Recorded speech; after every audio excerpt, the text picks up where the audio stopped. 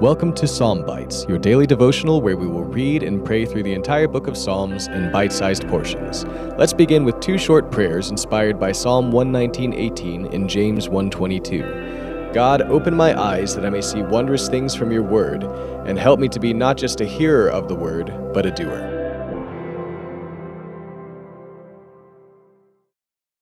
Today we will be reading Psalm 129 in the New King James Version. A Song of Ascents. Many a time they have afflicted me from my youth, let Israel now say. Many a time they have afflicted me from my youth, yet they have not prevailed against me. The plowers plowed on my back, they made their furrows long. The Lord is righteous, he has cut in pieces the cords of the wicked. Let all those who hate Zion be put to shame and turned back. Let them be as the grass on the housetops, which withers before it grows up, with which the reaper does not fill his hand, nor he who binds sheaves his arms.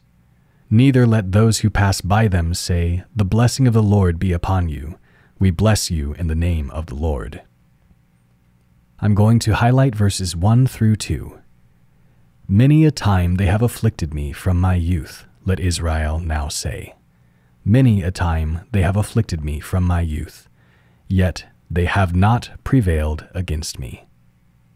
Let's pray. Jesus, we recall the words of 2 Corinthians chapter 4, verses 8 through 9. We are hard-pressed on every side, yet not crushed. We are perplexed, but not in despair. Persecuted, but not forsaken. Struck down, but not destroyed. We have in many ways been afflicted. This world has scarred us, marking us with deep furrows. But even though in this world we will face many troubles, we fear not, because you have overcome the world.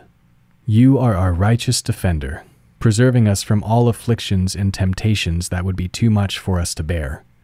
You know our frame, and you even sympathize with us in our weaknesses.